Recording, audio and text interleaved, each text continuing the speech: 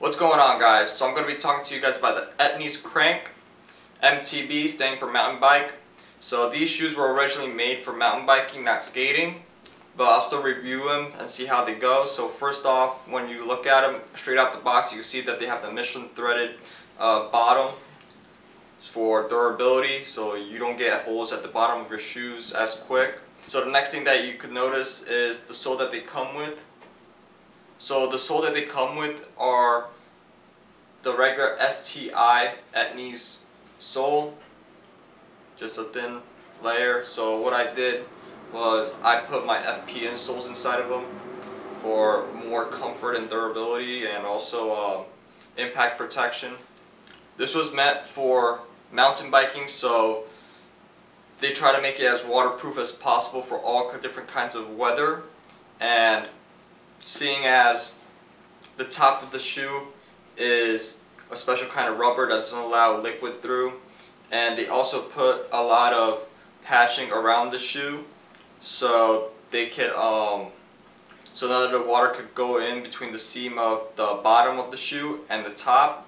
The tongue is also made out of this special material that doesn't allow water to go through, and the top of the rim too over here is also a special kind of material that doesn't let water through. So this is all around waterproof shoe. You cannot get this wet. The top of the shoe is very stiff. As you can see, it's very hard to push because of this material. So what the material is called for the top is called Scotch Guard. So what I'm gonna guess and say is the special kind of material that 3M created to go with the shoe.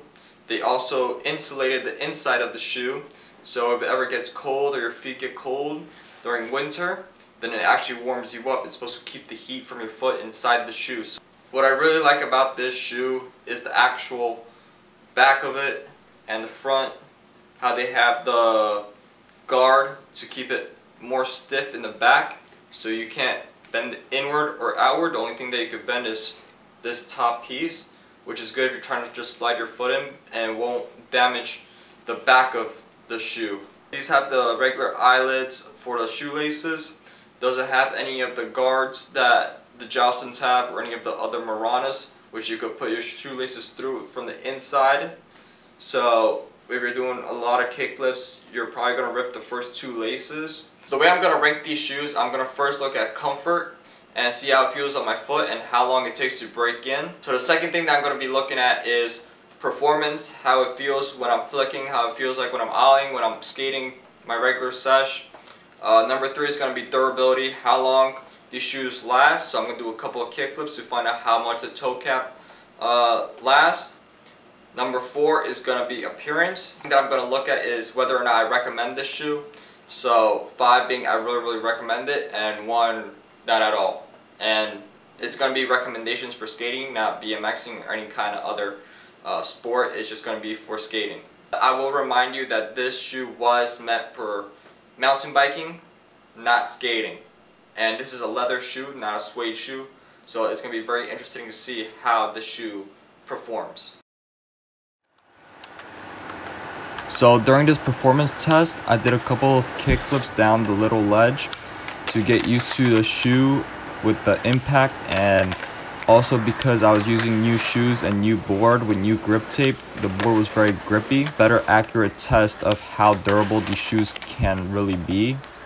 And for a couple of these, as you saw in the beginning, I couldn't get used to how to flick my foot because it was so grip. And I did a couple of kick flips, I think it was like 10 or something like that.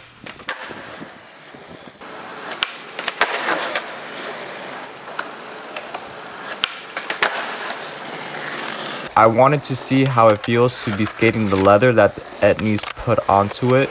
So I tried to do a couple of ollies up so I could just get used to feeling the texture of the shoe.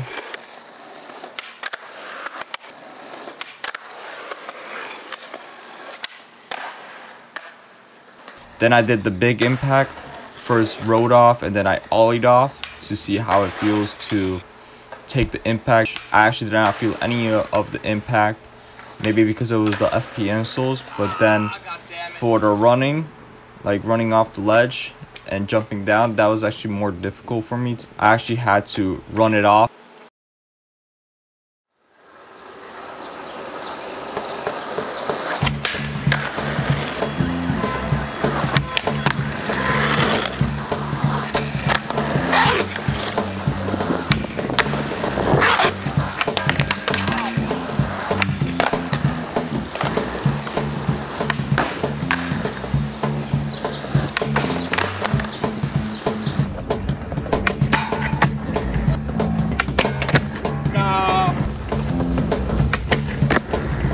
So as you can see, it's raining and I got my shoes on, and looking at the shoes, no water is coming through. It's just staying on there nice and easy. You just shake it off.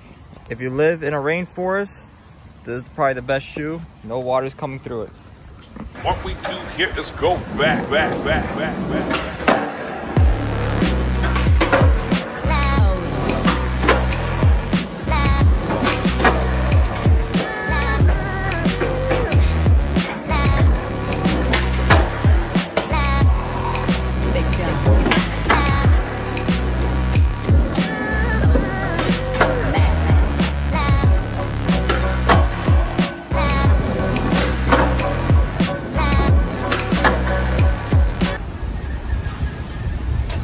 Yeah, you're not supposed to be skateboarding here. That's our property, okay? You're not supposed to be skateboarding here.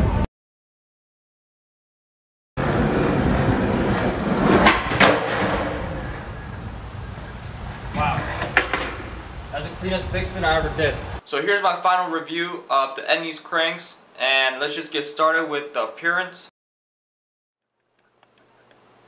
So after skating a week in these shoes, you can see that there's a little bit of damage on the toe and some damage on the side. But remember that I was skating with new grip and new board, so honestly these lasted a pretty good time. The actual colorway, simple blue and gray with a little bit black on the sides. So very basic. I'll rank these 3 out of 5. Let's move on to comfort and durability. So these shoes can still last you a long time, no damage on the bottom of the shoe. On the side, minimum damage with new grip. So for durability, I'll give them a 5 out of 5. I know that these shoes could last you a really long time, so I'm gonna give these a 5 out of 5 for durability. Well, not the thread. Because of the Michelins at the bottom of my shoe, I couldn't really feel my board in the beginning, and since I also had FP insoles inside of them, they also had it was very thick, so I couldn't feel my board when I was trying to do certain tricks. But after a week of me skating them, that's when I started to get the hang of it. For the performance test, I'll give it a 2 out of 5. It didn't feel that good when I was skating them in the beginning, and honestly, the board feel from these shoes was very difficult. So you really have to get used to them, but after a while it did start feeling like the Jocelyn. So for comfort, I'll give these a 3 out of 5. So basically these shoes are still stiff. As you can see, the toe of the shoes got a little bit loosened up, but still a lot stiffer than the suede. So leather is kind of not my thing. So it took about a week to break them in, and it was very difficult to break them in. I would have my foot inside the toes cap. It was very difficult for my toes to keep straight. I had to keep curling them up because over here it kept bothering me. It was way too stiff, and because it was too stiff, it was hurting the knuckles of my toes. So I'll give it a 2 out of 5 for breaking them in.